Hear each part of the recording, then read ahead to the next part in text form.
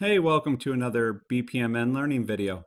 For today's video, I'm going to do a little something different, as today I'm going to focus on a peer review of a user-submitted model. Peer review is important to learning and model development. I'll do so with a model that was provided and describe an alternative modeling approach and how you can think through typical modeling problems, some that you may or may not have experienced before. So the purpose of today's peer review, I'm going to specifically focus on how to apply event-based gateways in collaboration with a black box pool. So let's dive in. On the screen, I'm sharing the user-submitted model from Andrew. In the model, he is describing the process for ordering groceries online and the delivery of those groceries. For context purposes, Andrew indicated that he is learning BPMN and hasn't tried modeling in his organization yet.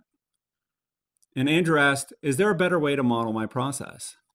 So I'm going to switch over now to the model that I recreated for this video and discuss an alternative way to model this process while sharing some key details on how you can improve your process model design. To begin with, I added a message flow or several message flows to clearly depict the collaboration between the process and the black box process. Since this is a larger model, let's zoom in a bit and I'm going to walk through the model using Trisotech's process animation feature. And the second thing I did, as you'll notice, is I removed all the extra start events. I did so because as I looked at the structure of the model, I was able to determine that the events described would fit neatly after event-based gateways or as a boundary event. Before we dive into the event-based gateways, let's discuss gateways in general. Gateways are either data-driven or event-driven. In the example provided by Andrew, he used an exclusive gateway. The exclusive gateway is data-driven, meaning that during the execution of the activity, order groceries, an examination of the data reveals that the order is used to determine which path we take. However, we don't know if there are any issues with the order. I mean, how many times have you ordered something online because it said it was available, only to get a message later stating it was no longer available? And this is a great example of how an event-driven gateway can be applied to your model. But first, I want to share my event-based gateway cheat sheet. And I will leave a link in the description below so you can reuse this as a quick reference. I won't go through all of the rules here for event-based gateways as I cover this in another video. But one thing I want to focus on is the event determines which steps you take next, and this is why I chose to use event-based gateways here. When the customer receives a message from the shopper on their phone indicating that there's a missing item that has been discovered, it signifies that something has occurred and that path is taken. The customer would then have to confirm they accept the replacement item, if one is available. As we continue in our process, I added a second event-based gateway to account for events that occur when the shopper attempts to replace an item. In this case, our replacement item is also missing, but the difference here is when that missing item occurs, the sequence flow loops back to the previous confirm item replacement activity. I do this because it provides a cleaner look than duplicating activities.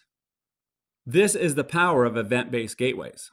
As you can see on the screen, we get back to the second event-based gateway, and if the shopping is complete, that event occurs, we're able to merge our process flow using the exclusive gateway. Now let's examine the next event-based gateway. Just like in the previous example, I could see that invalid credit card processing notification is also event-driven. For me, it was simple, as in the first example, the user used the start event to indicate something occurs to start that process. But instead of using the start event, we replace it with an intermediate event after the event-based gateway.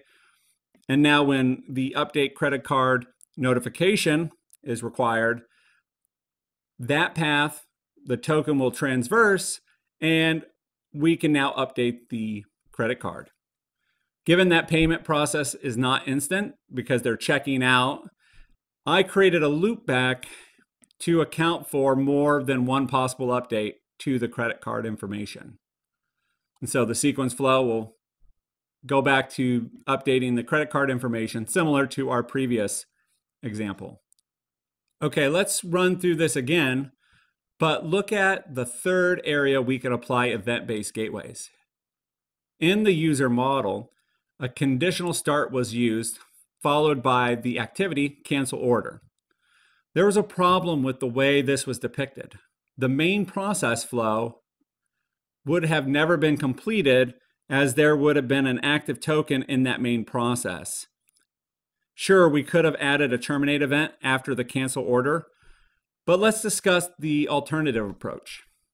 As I looked at this, I saw how you could update the model and apply this as part of the event-based gateway design that we have been describing. I also changed the event to a timer event, an intermediate timer event, and labeled it 24 hours. By doing this, it enables me to show the power of event-based gateways.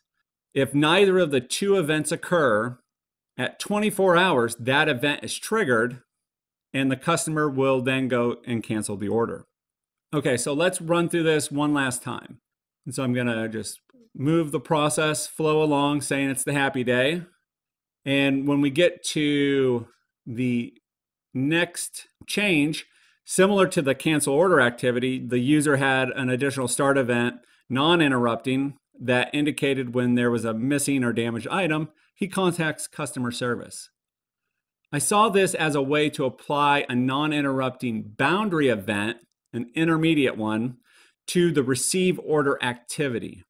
So when this condition is true, an exception flow is created, and the customer can contact customer service while continuing the main process flow to determine whether they want to tip or not to tip the shopper. If you enjoyed this video, please leave a like, and I will see you in the next one.